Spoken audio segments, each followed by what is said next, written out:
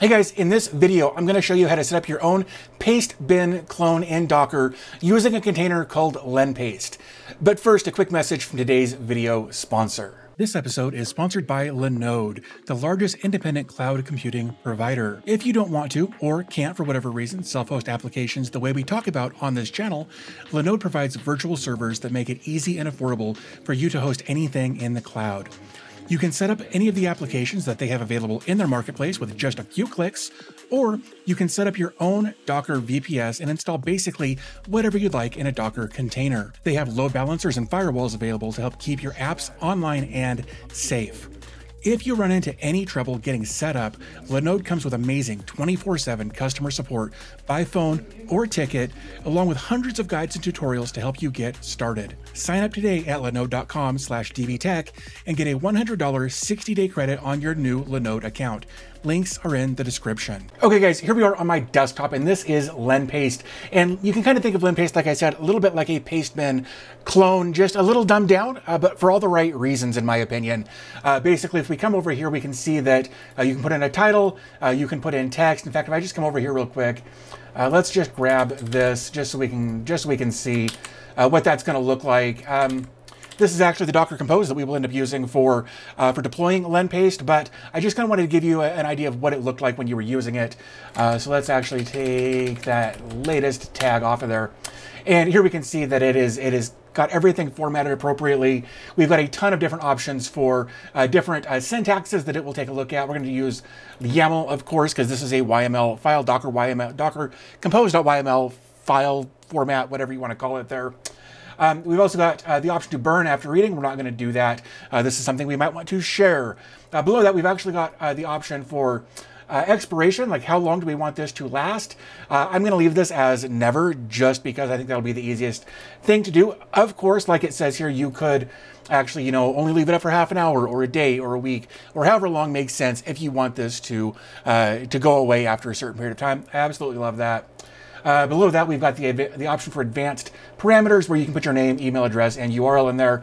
You can also set this in the settings, which of course is over here. Now, the thing to keep in mind with Lenpaste is there is no logging in. In fact, if we come over to here, let's see, no need to register, does not use cookies, can work without JavaScript, actually has its own API, and is open source and self-hosted. Of course, those are all really good things to see when we're trying to self-host something.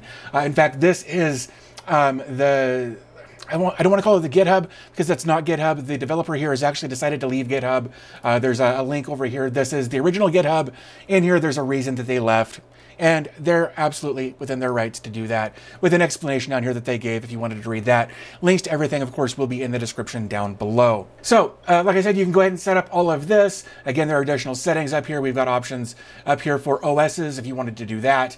And then, of course, once you are happy with however this looks, and of course, we will come back and look at that Docker Compose here a little later. This is just for demonstrative purposes for the time being. Once you're happy with this, you can click on Create New Paste. And there you go.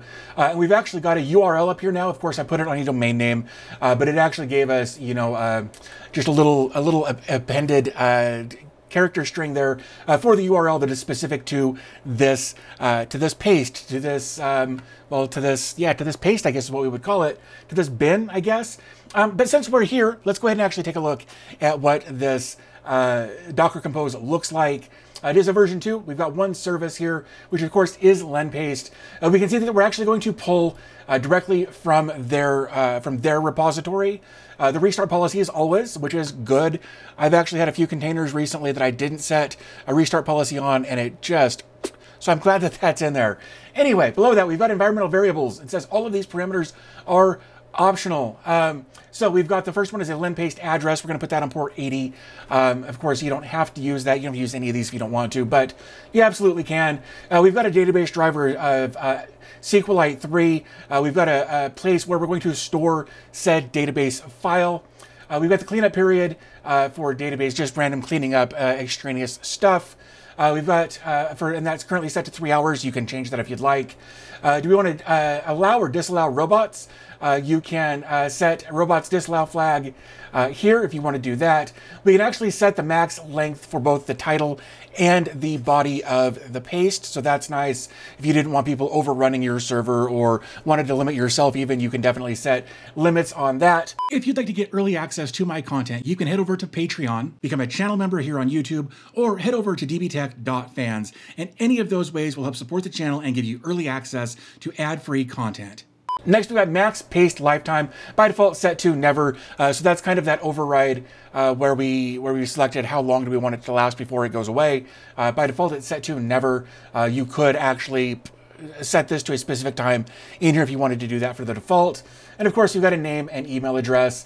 In fact, we can actually see, if you go over here to settings, no, I lied, and about, here is the maximum title length, the maximum body length, the name, the email address, all of those that are here were actually set in this Docker Compose. So that's what's going on there.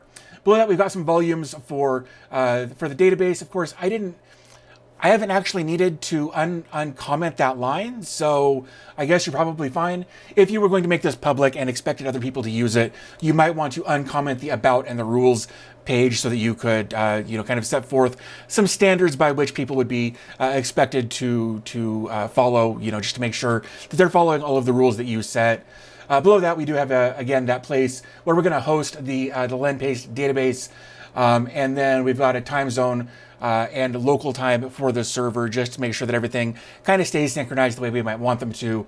And of course, below that, we've got the ports. This was originally set to 80. I changed it, but I did leave it at 80 here because I've got 80 up here on that address flag line. So that's kind of what's going on with regards to the Docker Compose in this. So let's actually just go ahead and, well, first I lied. Let's not do that yet. We have the option to click raw. That's going to bring us over to here and just give us the raw code, which I appreciate. We can download it if we want to do that. And that's just going to download a YAML file because that's the language or the syntax we told it to have.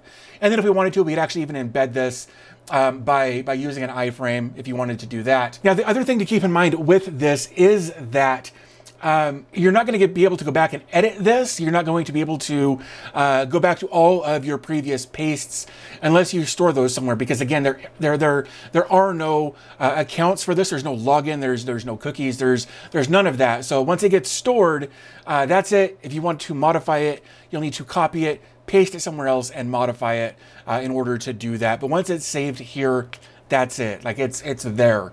Again, unless you set it to expire after a certain amount of time. So something to keep in mind there as well. Since we're still taking a look at this, like I said, it does have an API. The API version 1, if we click that, here we can kind of see all of the syntax for that. Fairly well written out in my opinion. We've got table of contents up here as well. And then of course we've got a list of libraries working with the API. The developer recommends pasteapi.go for that. So something to keep in mind. However, there are other out-of-date options that you could look at as well if you wanted to go that route. Hey guys, this part of the video is strictly for my Canadian viewers. So if you're not Canadian, skip this video and I'll wait until you're done. Okay. Hopefully everybody who's not Canadian is now somewhere else in the video. If you are Canadian and you're looking to get into self-hosting, but you don't want to break the bank with new hardware, you should definitely check out the folks over at Refurb Feed.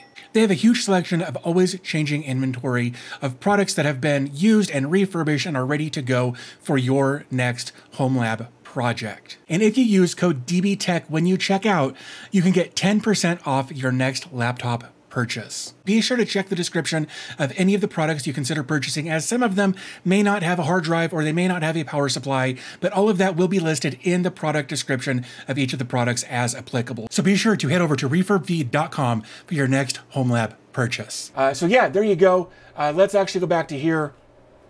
Let's copy this. And then let's jump over to Portainer, and we're going to deploy this in Portainer for a couple of reasons. The first is just simplicity, if I'm being honest. So then we're going to come over here to stacks. We're going to add a stack. We're going to paste this in. And of course, you can put the database source wherever you'd like it to be on your server, depending on your server setup. This is just where I'm going to put mine in home/docker/lenpaste at lenpaste.db. I'm going to go ahead and put in a name there. And basically, I'm just going to leave all of this like it is. And I'm going to click on deploy the stack. This should go relatively quickly. The file size of this Docker container is very, very small, of like 19 or 20 megs. So this should happen pretty quickly here. Okay, there we go. So now we've got this up. Let's actually jump over to our images here.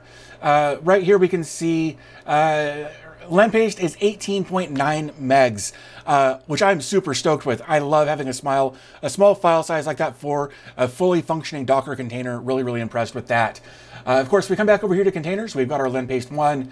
That's the name it gave it. And if I click on, oops, I haven't actually set the environmental variables for that, have I? Or not the environmental variables, just the environment for that. So let's do that just real quick. This is a brand new install of my Docker server. It's actually running in a Portainer. It's actually running in a Proxmox setup, just so we can kind of take a look at a couple of things. We're going to go ahead and do that. We'll go back to our containers, and then we'll click on 8438. And just like that, we're up and running. There's no configuration. There's nothing else to do other than just deploy the container and go. Of course, if you wanted to put this on a reverse proxy, you absolutely could. I'm running all of my reverse proxies through Cloudflare tunnels, which I highly recommend because it doesn't involve any port forwarding.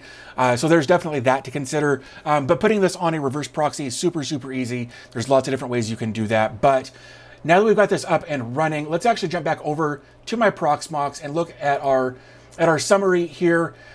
And we can kind of get an idea of kind of what's going on. It looks like it's using just over 100, about 120 megs of RAM. It's got 512 megs available to it. Yeah, 120, 119.4. Barely using any swap. The boot disk is using 1.78 gigs. Of course, that's my very generic Debian install there with this on top of it. But again, we're only using less than 2 gigs for the full operating system and the Docker container running. We're using 120 megs of RAM. So this is a super lightweight Docker container that I absolutely love, just because it's easy to use. It's no frills, it's no gimmicks. It does what it says on the tin, and that's it. So hopefully you found this video helpful. Again, there will be links to everything in the description down below if you want to check that out. But I think that pretty much covers everything I wanted to talk about in this video. If you run into any issues with this, definitely head over to the developers page, again, linked in the description. Open tickets as necessary. I've already let him know that I'm making this video. So I think with that said, I'm going to wrap this up. So as always, thanks for your time. I always appreciate your support, and I'll talk to you in the next video.